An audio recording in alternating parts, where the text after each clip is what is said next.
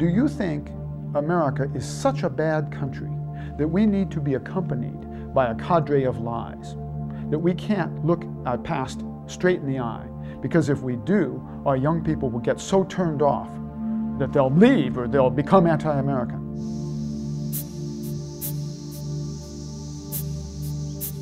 These monuments deceive us, and they don't tell the stories that I think would restore good values.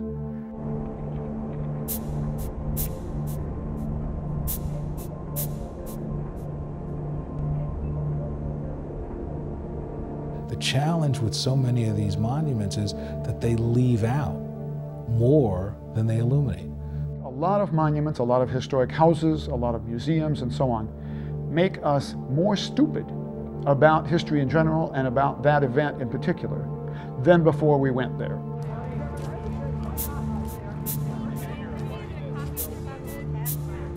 I find that when people are told truthful things that have been kept from them, they're happy to get that. And then they look elsewhere for other truths that have been withheld from them. So the very first puncture of myth in people's minds is the beginning of a journey for truth.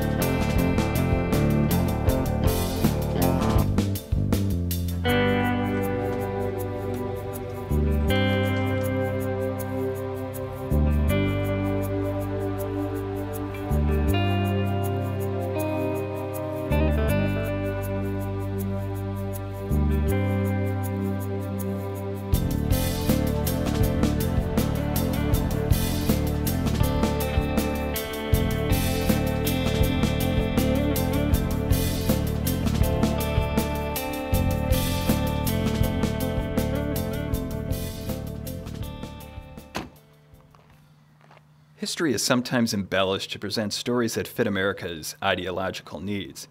The site of Lincoln's birthplace does this in a couple of ways, beginning with the authenticity of the cabin he was born in.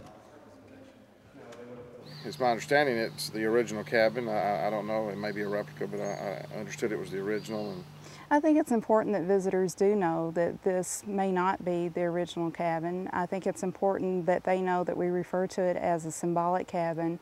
I asked if it was an original, if it was the original cabin, and the answer was that the National Park Service feels like that some of the logs are original. They don't know which ones, but that some of the cabin is original, and that it looks like the cabin that was here. In 1895, an entrepreneur purchased the Sinking Spring farm, Lincoln's birthplace farm, and he hired an agent to go out and put a cabin on it. And so this agent went off and found some cabin that was nearby and not needed, and he put it on the farm.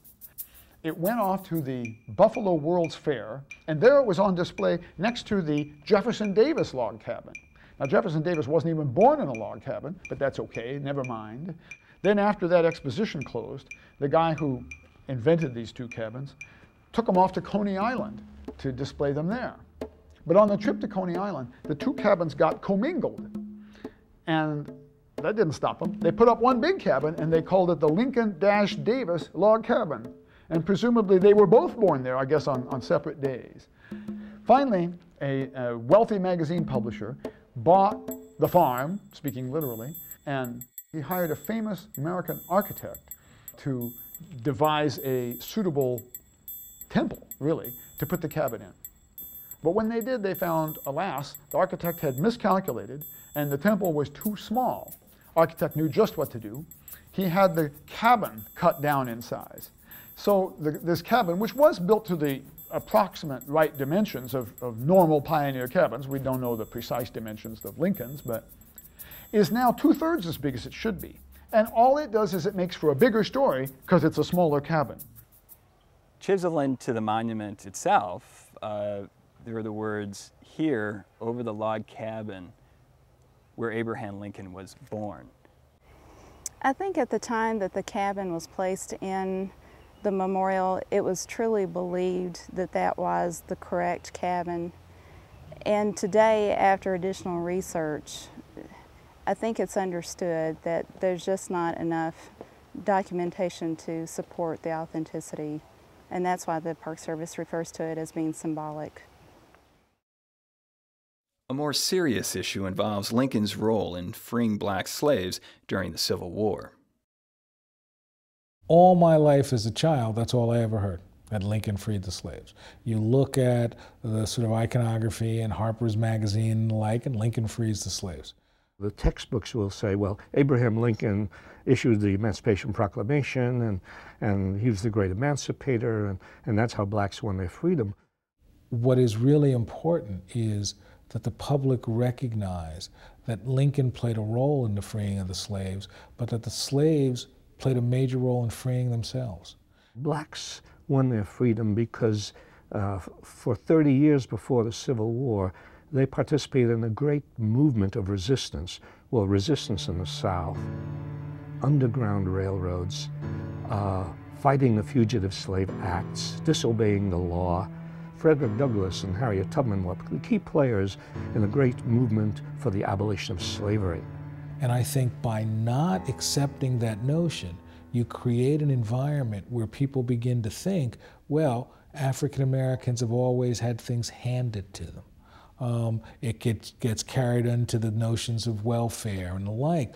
But if you then change that and you say, wait a minute, African Americans played a major role in their own freedom, and more importantly, a major role in helping the North win the Civil War, that changes the way people will come to thinking about African American culture.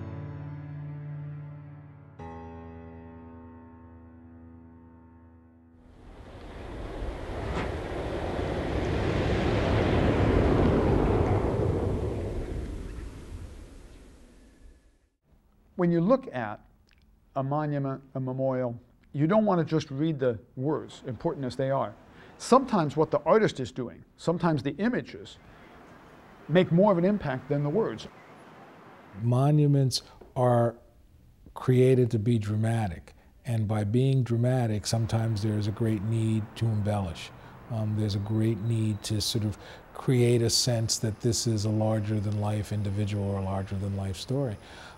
I just feel very strongly that while that's important for people to be able to find their heroes, I just don't think we need to do the embellishment. I think the stories are strong enough. All across the United States, we see white explorers, or discoverers, as they're incorrectly called, towering over Native Americans who are often seated or lying down or at least well below in the scale of things. We also see conquerors just depicted huge on big, tough horses, horses that never were.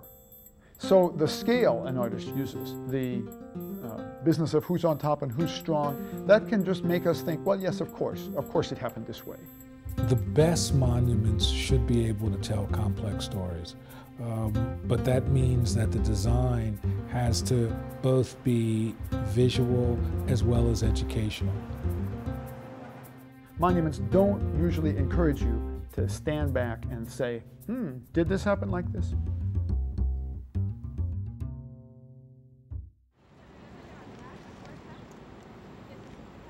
Monuments often make Native Americans out to be naive, without any concept of commerce. The monument memorializing the purchase of Manhattan by the Dutch, for $24 worth of beads, typifies this myth. It stands in Battery Park on the southern tip of the island of Manhattan. Think about this monument. The first thing that's amazing about it is just to look at it. What do we see? We see this nearly naked Native American and this fully clothed, even with a jacket on, Dutchman. Now, I've been to New York City in August, and I can tell you that if this purchase that never took place in August, that is one hot Dutchman. I've been to Manhattan in February, and I can tell you if this purchase that never took place in February, that's one cold Indian. So So what we're really seeing is we're seeing primitive and civilized. And the whole story is really about poor, stupid, primitive. Those Indians, they didn't even know what land is worth. I mean, $24 won't buy you a postage stamp worth of Manhattan today. Second of all, the Dutch never gave beads to anybody as far as we can tell. There's this statue, of course, shows them with some beads dangling that they're giving to the Indian. What the Indians wanted and what they got was stuff they couldn't make themselves, particularly metal kettles, steel axes, steel knives, guns, and brightly colored woven wool blankets. So for some fee, maybe something like $2,400 as far as I can tell, worth of this stuff, the Dutch bought Manhattan from the Canarsies. They bought it from the wrong tribe. Now, you can go to Canarsie, you can go to it on the subway. When you come up, you are in Brooklyn. In fact, you're in East Brooklyn at the end of the line. That's where the Canarsies lived. Why shouldn't they sell Manhattan? Wasn't theirs. For centuries thereafter, Europeans bought land from the wrong tribe, or they set up two factions within a tribe, and they bought it from one faction, bribed them, paid those folks a whole bunch of stuff, and then there'd be maybe a civil war or a war between two different Native American groups. Therefore, the French or the British or the Dutch didn't have to fight the natives. They were fighting each other, and meanwhile, the land ended up in European hands.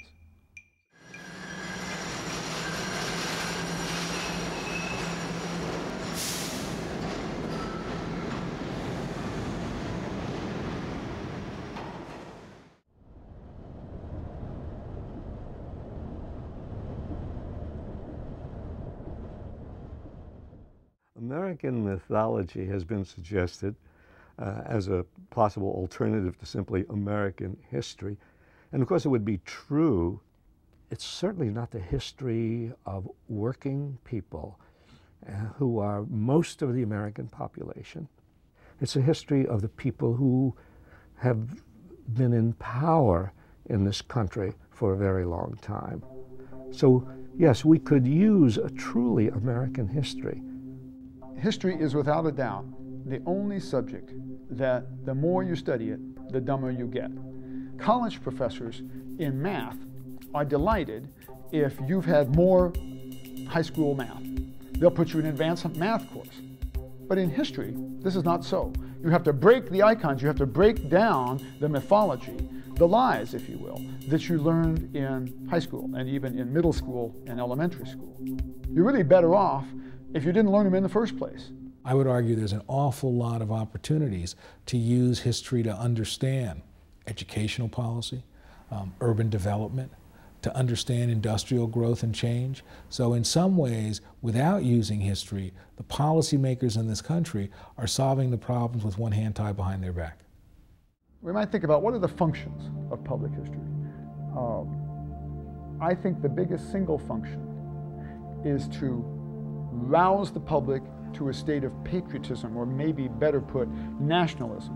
And this doesn't necessarily mean nationalism for the country as a whole. Maybe it's better put, nationalism for the cause that is being celebrated here.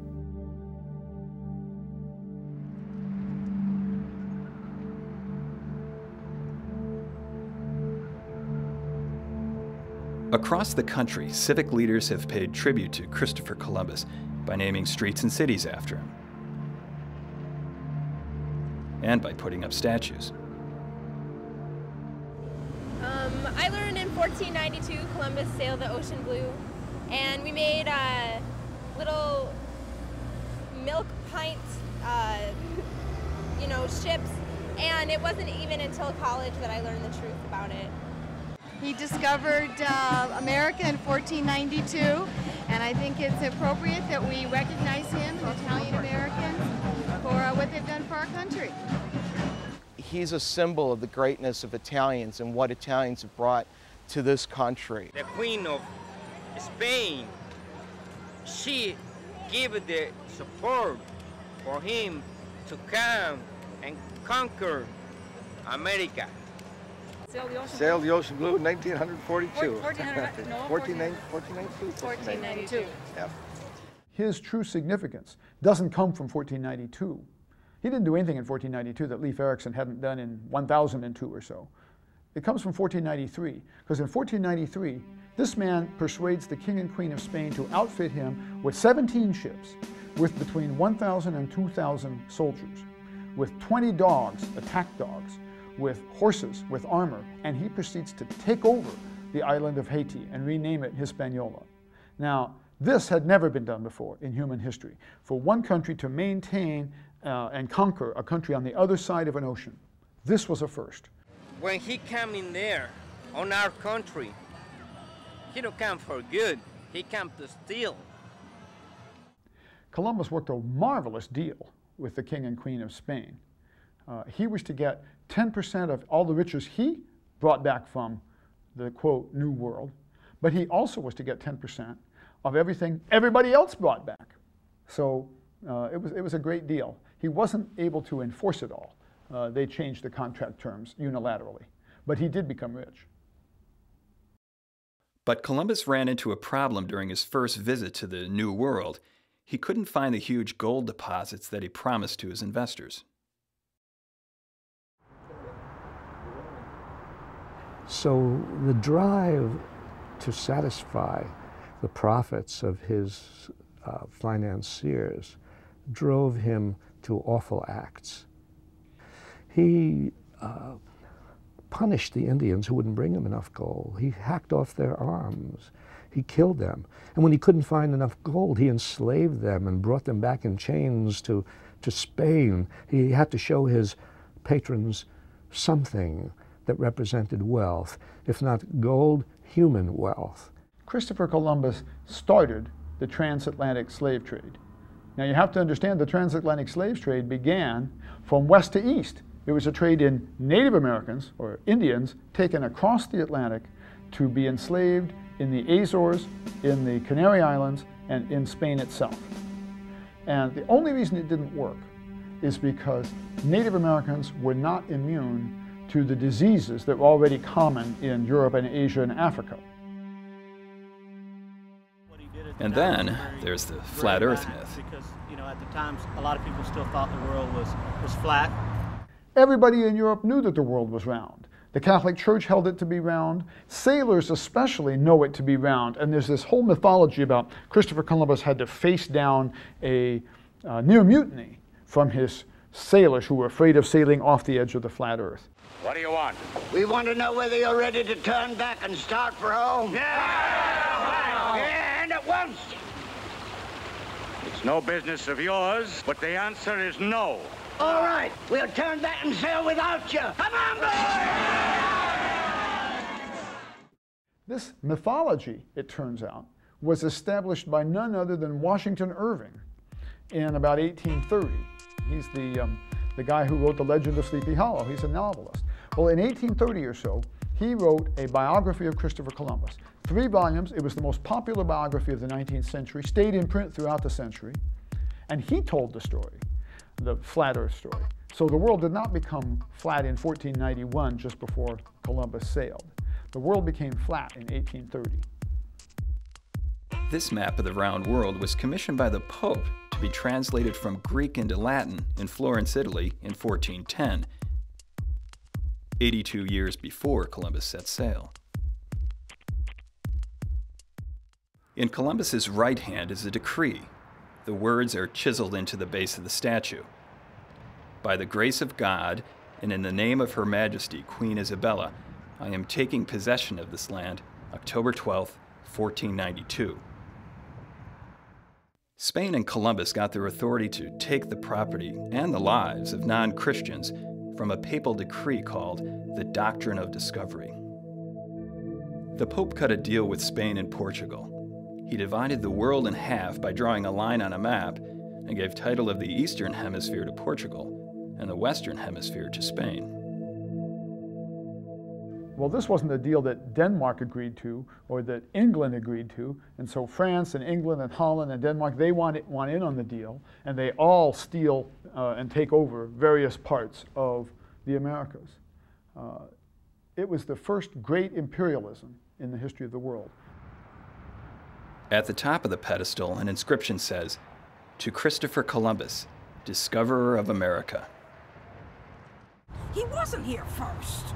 I think he actually, it was like the Keys or down in the Bahamas. It was down in Cuba or somewhere. Oh, he wasn't here first. The Native Americans were here first. The Vikings were here first.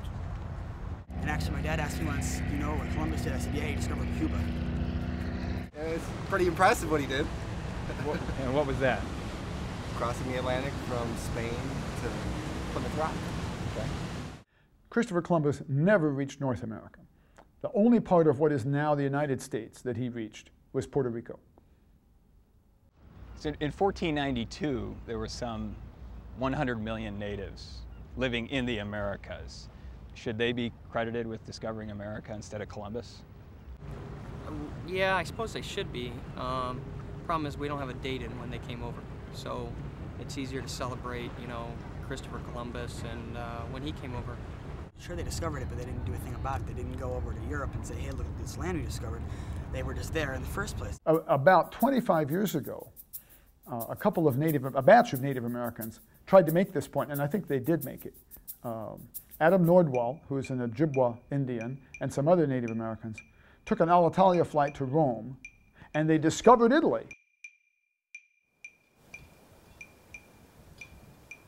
Here's my opportunity to go over to a land where the doctrine of discovery originated from, the Vatican. And the idea was to lay claim of discovery of their country, of Italy, just to turn things completely around. I stuck a spear in that ground, proclaiming my discovery of this new land for the American Indian people. When I'm introduced to the Pope, he's standing there, and I walk forward in measured steps. And as I walk slowly toward him, he raises his hand with this big, beautiful ring on it. Well, I understand what that's all about. And as he raises his hand to me, I raise my hand to him. And I'm wearing a big, beautiful ring. Now, there's an audible gasp in the Vatican because here's their two guys holding their rings out to each other to kiss. The cardinals, the bishops, the Pope's aides, there's going to be an international incident between His Holiness and the Indian. And the Pope broke the ice. And one of the things he said to me, I've read a great deal about the American Indian people, and I know what you are doing. Did your meeting with the Pope resolve the issues between Native Americans and the Catholic Church? No, because the Vatican never apologized to Native Americans for the crimes committed in the name of the Church against our people. Today is Columbus Day, a national holiday set aside to honor the explorer who 512 years ago made landfall in the West Indies. It's a day in which Italian Americans take special pride and others take exception.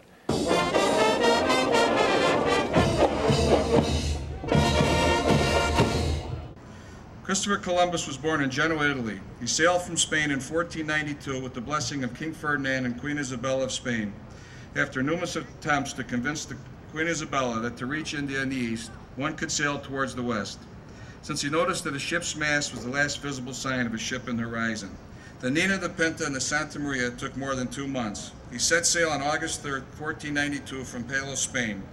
Columbus's first impression of Native Americans was very favorable.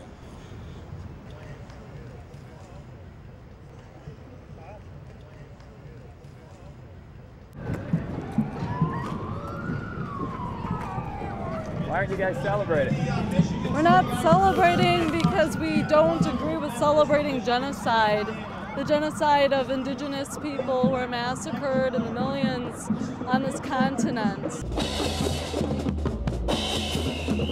I think that it's proper to celebrate it, and I guess I don't quite understand all the controversy, why there's such a big controversy. So that's where I'm coming from. I mean, if you take anything far enough, you can pick it apart.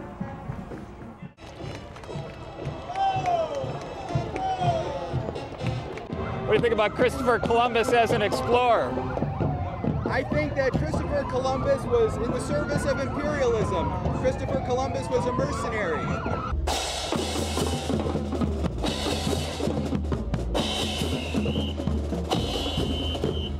I think it was a little bit of poetic justice and it coming out that Christopher Columbus probably wasn't the first one here and that founded America. Kind of hurt to find that out, but I think it is the truth. The truth will set you free, isn't that the saying goes?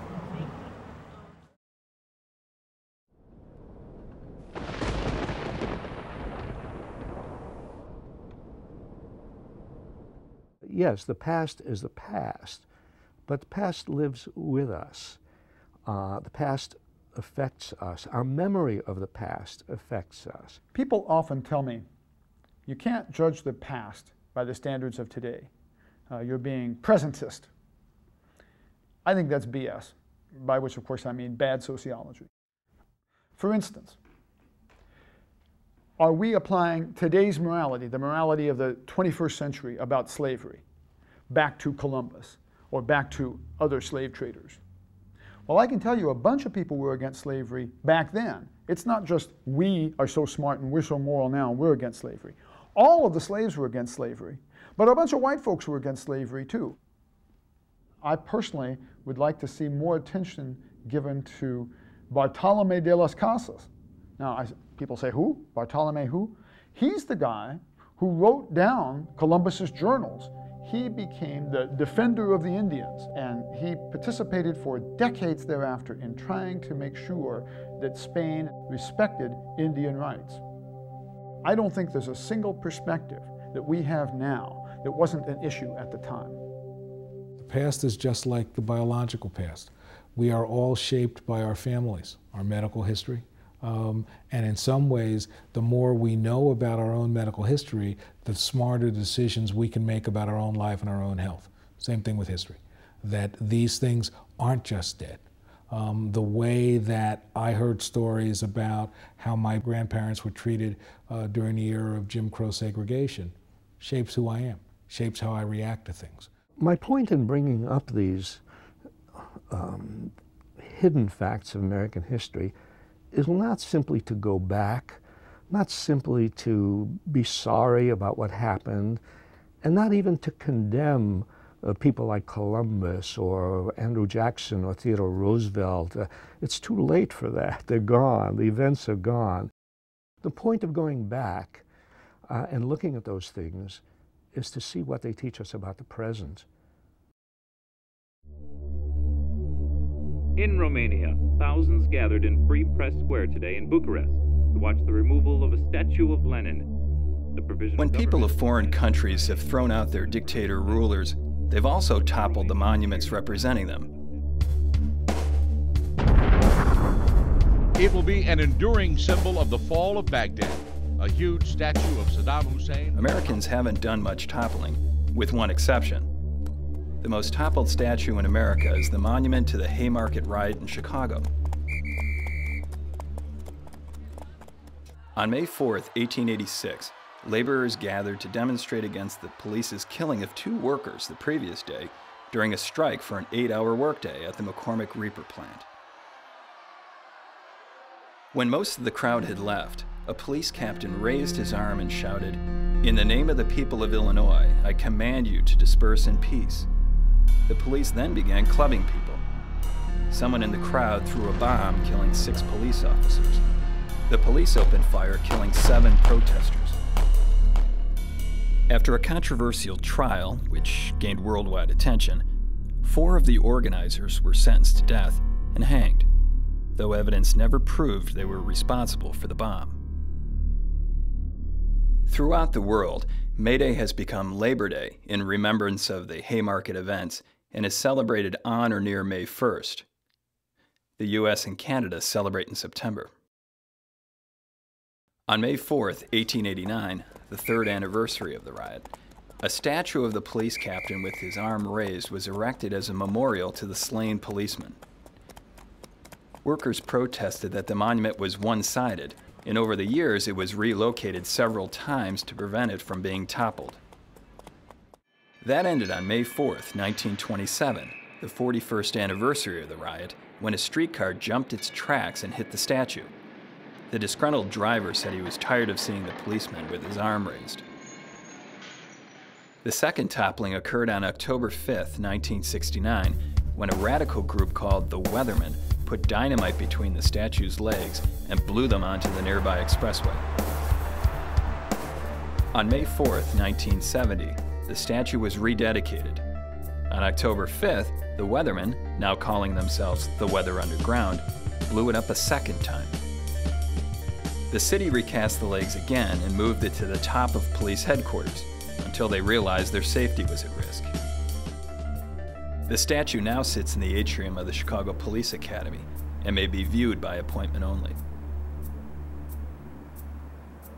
Today, a new monument representing both labor and the police sits on the original site of the riot. Now, some people want to topple offensive monuments or just deface offensive historical markers. And they have a point. I mean, some of them are so wrong that maybe nothing is better than them. But another way to do it would be to add layers, to have an apology on the landscape, if you will, that apologizes for this offensive historical marker or monument or whatever. So the person coming there is really challenged to think, because they not only see how somebody thought in 1898, they also see how somebody thought very differently in 1998.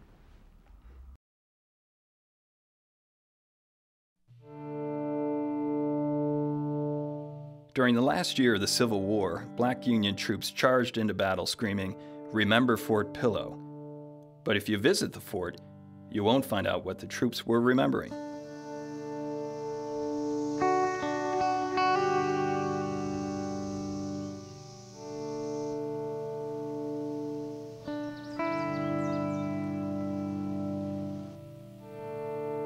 The park's brochure says that Union casualties were heavy, especially among the black troops, but it doesn't explain that twice as many black soldiers died compared to white soldiers. An exhibit in the museum titled "The Controversy" includes a New York Sun article that describes the massacre. The exhibit implies that the article is Northern propaganda.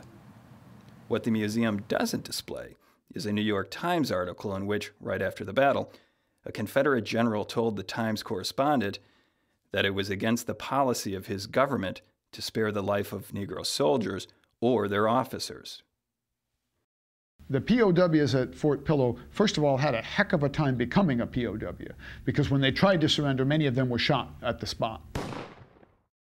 The Confederacy saying there would be no black POWs really comes out of two things. One is a real fear of what would happen when former slaves joined the Union Army and turned their rage against their master. So one of the ways to control that is to try to send a message that if you do join the Army, you will be given no quarter. And the hope was that that would clamp down on black enlistment. I suppose there was also probably a realization that the North's enlistment of black soldiers meant that the North would now have a military advantage that it didn't have before, which turned out to be true because the black soldiers were crucial in the last stage of the war. The other part of that, though, was also the notion that in the minds of many Southerners, these people are still property. They are not equals, so therefore you do not want to accord them the rights that you would accord an equal soldier. So it was really a way of reinforcing the attitude of racial inferiority. You know, the point of looking at the massacres of black people is to ask the question, while we're not committing massacres anymore, do we still look upon black people as not us, as different? Because we have, as a people, as American people, used the Civil War as that great moment to say, even when we killed each other, we ultimately could come back together. And that's why we always celebrate those pictures of old Confederate soldiers and old Yankees shaking hands at Gettysburg in 1913. But all of that reunion was based on erasing the African American story out of the Civil War and erasing the fact that that reunification of North and South came at the expense of the black community. There are some indications that given the past of this fort and of this property as a park, that it has more of a very strong Southern slant to it and very pro-Southern, and we're trying to get beyond that.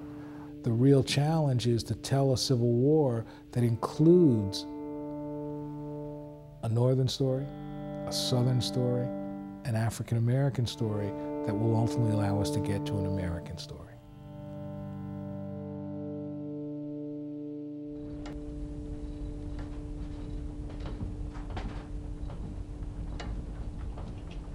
Monuments don't tell the truth for various reasons. There's reasons to distort. For one thing, only one side is usually telling the story. It's usually a monument being put up by a labor union, or being put up by African Americans, or being put up by neo-Confederates, that is, people who still favor the Confederacy side of the Civil War, put up by one group. They don't have a real interest in telling all sides of the story. It's particularly too bad on historical markers, because historical markers automatically come with two sides. Monuments are selected to reflect national or regional or local identity. So they're really important because they tell us what people want you to remember, what they want you to believe, not necessarily what is really important to you, but what's important to those people who are creating the myth of your identity. The real question is not whether the government is involved, but how it is involved, and whether the decisions about monuments and decisions about historical markers are made by a small number of people in the government or made by a real cross-section of the American people. Clearly, we need an educated, thoughtful public. For that reason, the government should be involved in telling complex stories complexly and thoroughly. And at some places, we do this. We need to do it at all places. The final stop on my trip was the mother of all monuments, Mount Rushmore.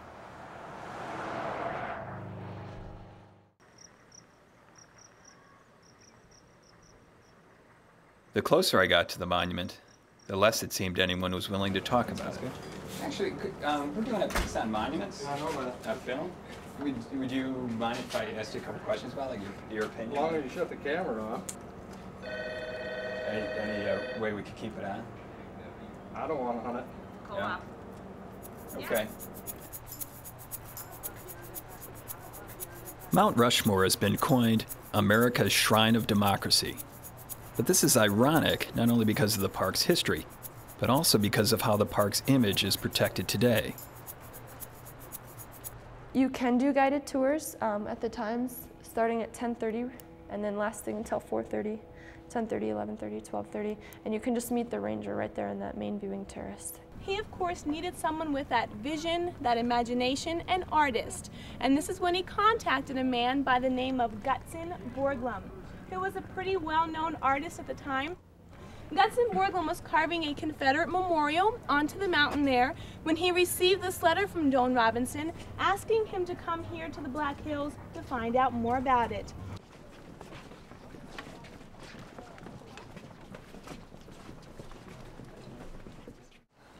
Any other questions before we move along the walkway?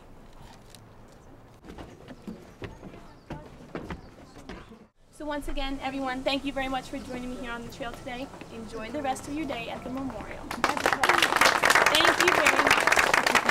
Thank you so much. Have a good day. Any questions? Yes. What was Gutzon Borglum's affiliation with the Ku Klux Klan? What was Gutzon Borglum's affiliation with the Ku Klux Klan? I'm not sure about that. I've never read anything about that myself. Maybe you had to join to get that job down in Georgia.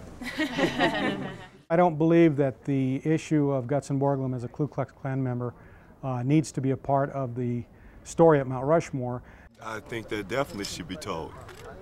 No doubt about it. If he's an ex-KKK member, he definitely needs to, that should be known. They should tell the dark side as well as the bright side. And at one point he became not only a member of the Ku Klux Klan, but really a high-up leader, advising part of the Klan membership. Oh, I see, the elements of democracy, just to have the opportunity to be a Ku Klux Klan member, I think, would be part of the democratic philosophy. I think it's a nice melting pot of this country to be able to say, I'm a Ku Klux Klan member, and I can still put Abe Lincoln on the rock. Mount Rushmore's story, as I said, is about the development of the memorial. And our themes do not dwell a lot on Borglum as a life, what his life really was like. Do you think tour groups or just people like us that show up here should at least know anything about his background? In my opinion, no. It's not that No, way. I don't think so. Where he was born, those kind of things, yeah. I'd be interested in that. You've done a great thing. It's beautiful. I mean, why cover it up? Everybody's talking about now, let's be open, let's be more diverse and everything. Let's talk about it. Maybe some good to come out of it. Maybe we can learn from history. That's what we're supposed to do. Another thing that should be told at Mount Rushmore is the fact that this monument is on Lakota land, which we guaranteed to the Sioux forever. After the 1876 treaty that was signed at Fort Laramie, the Native Americans were given the Black Hills. The government had no land to cede to us. We were the original people. We were the original landholders, the landlords. Then the Custer expedition came through, and many people followed the Custer expedition because they had found gold in the Black Hills. And as more and more people came into the hills, the cavalry tried to keep, you know, the Indians and the white people separated, but they couldn't do it. No, actually, the role of the cavalry in those days was to subdue and to subjugate the Indians, to put them on reservations. If they were off the reservation, they were hostiles, and you could kill them. So then the native people really weren't given the land. There was eventually a court case that settled that and actually provided them a monetary figure for the land. But the Native American people have never accepted that buyout, and the money is still in escrow in the federal government. I don't know why you can't add that story. I don't see what that hurts. They wouldn't talk about it because it's such a controversial issue and it's never been settled. So it's not something, if they brought it up during their program, that they could easily answer or easily solve.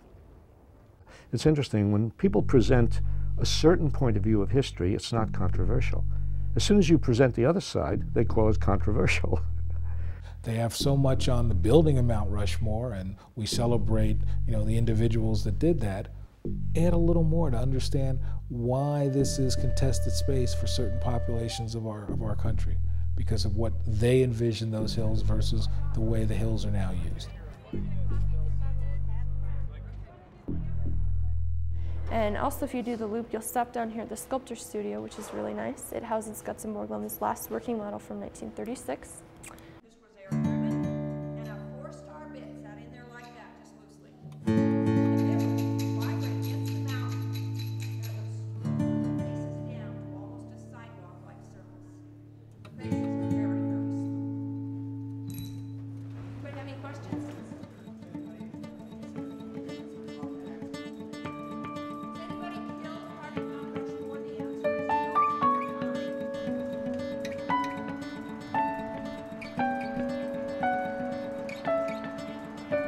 If you can create an environment where people can talk about these difficult issues, then it makes it easier to solve other problems down the road.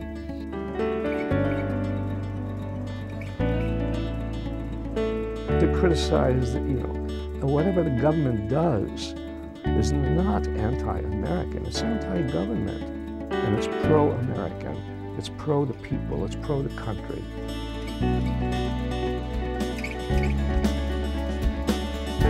We can think about how we have gotten to this state in all of our glory, in all of our disasters, whatever, the mix that we are.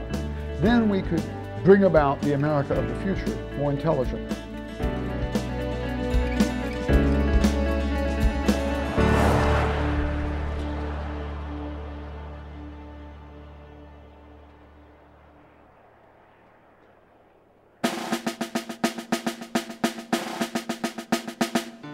Textbook statues, talk about virtues. Learn the whole story, play it, then you choose. We're told we a great country founded on democracy. Lying about the past, that's hypocrisy. In 1492, Columbus sailed the ocean blue. In 93, he stole all he could see. A scientist, a seaman discoverer, he's nothing but a tourist. Looking for gold with a bloodthirst. Yeah, the truth hurts in his blue verse, but the true birds ask me the true words, cause I'm true word. You tell me the way things work is fair. And if I don't like it, there's an exit over there. But au contraire, mon frère, I make you a dare. Try to walk on my tail to see if fair is fair. My country, 'tis of thee, sweet land of liberty, of thee I sing whatever.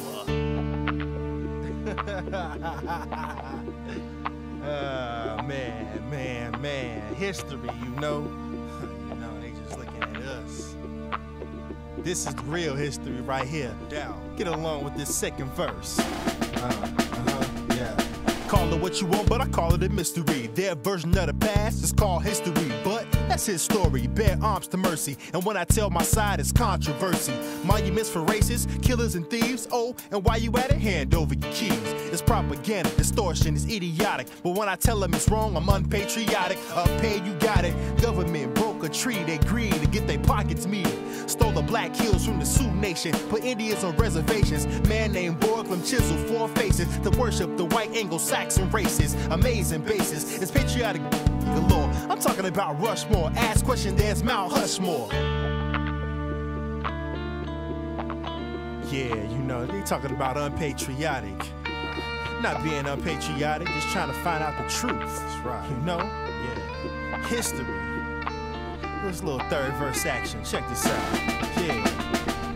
Our past has been censored, cheap like penny pinchers, truth indentures, special interest ventures. Frustrated Confederates during the Civil War attacked black troops, sent them to heaven's door. I'm supposed to be cool, calm, support, mellow. Forget about what happened at Fort Pillow. My words finally tuned like a cello. Do you understand what I'm saying? Hello? When you read the plaque on the statue, it's lying at you. This gumshoe is here to prove it's not all true. I hope I knock you out of your seats and realize this the real history of our American peeps. My country, 'tis of thee, sweet land of mythology. Of thee I sing, of thee I sing. That's right, you know.